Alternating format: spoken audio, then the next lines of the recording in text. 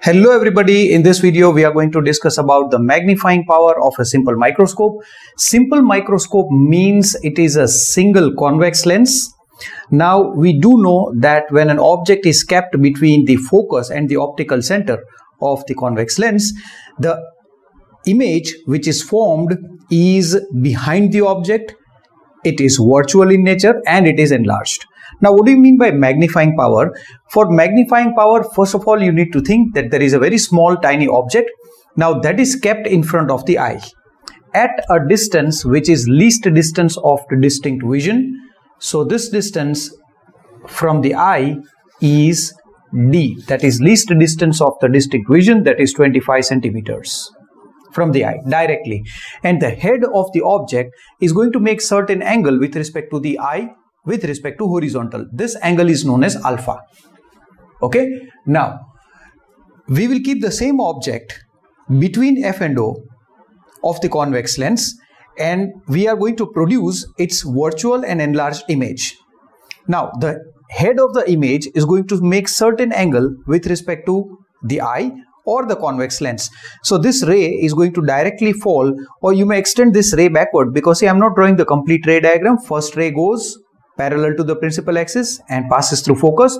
Another goes directly through optical center. If you extend those diverging rays backwards, you will get the image. So the head of the image makes certain angle beta at the optical center of the lens or the eye, because eye is very close to the lens. Now in this case, this angle is said to be beta, and the ratio of this beta and alpha is known as magnifying power. So basically, by how many times you are enlarging the angle is known as the magnifying power. Now, since all angles are very small, we do know the property in maths that tan alpha is equal to sin alpha is equal to alpha when angle alpha and beta are very small. So magnifying power is basically beta by alpha. I have explained you what are beta and alpha. It can also be written as tan beta upon tan alpha, because the angles are very small. Now, what we are going to do is, we are going to first of all find out tan alpha from this triangle. So tan alpha is AB divided by D. That is the least distance of distinct vision. Now, we are going to consider this triangle in this diagram, and we are going to find out the value of tan beta, that is equal to AB upon, now this distance from here to here is OB, and that OB distance is nothing but the object distance. So object distance is said to be U. So I am simply going to write down U. Now this AB gets cancelled. D by U is the general formula for the magnifying power. Now what we are going to do is, we are going to take the first case in which the eye is very close and the final image is at least distance of distinct vision, that means at 25 centimeters from the eye, right? And that is also known as the strained eye case. So when the image is nearer, the image is formed at a distance D, which is equal to 25 centimeters. The eye is said to be strained. All right. Now for this lens, I'm going to use the lens formula. 1 upon F is 1 upon V minus 1 upon U.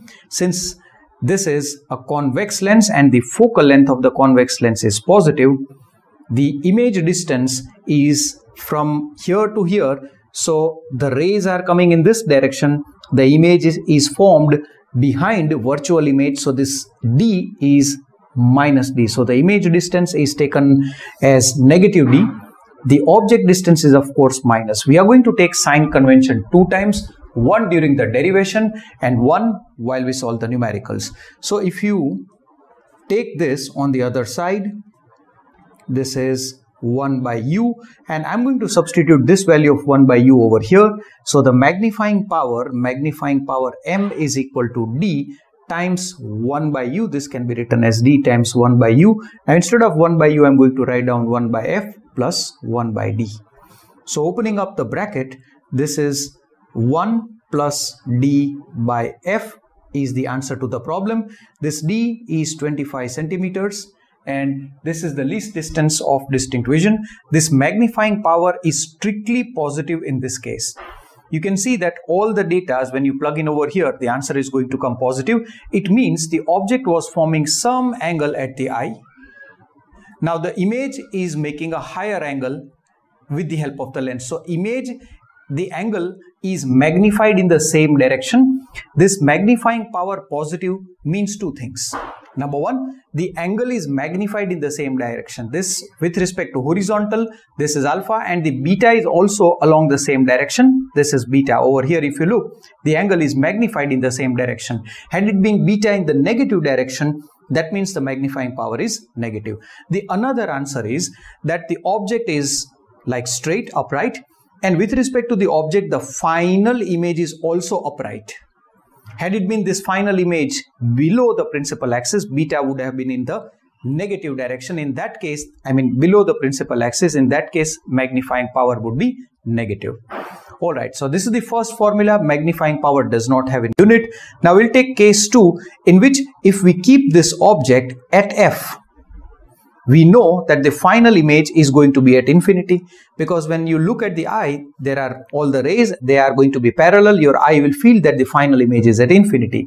So I'm simply going to write down magnifying power m, this magnifying power m, that is equal to d by u, but u is simply, this distance is u, but u is nothing but the focal length. So the magnifying power, this is the minimum value, and this is the maximum value.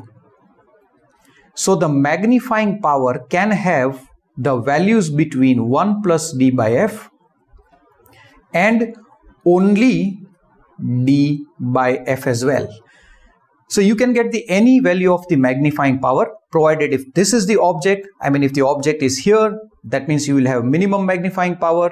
If the object is here, when the final image is at d, we have the maximum magnifying power. So in between these two areas, you will get the magnifying power which is in between these two regions.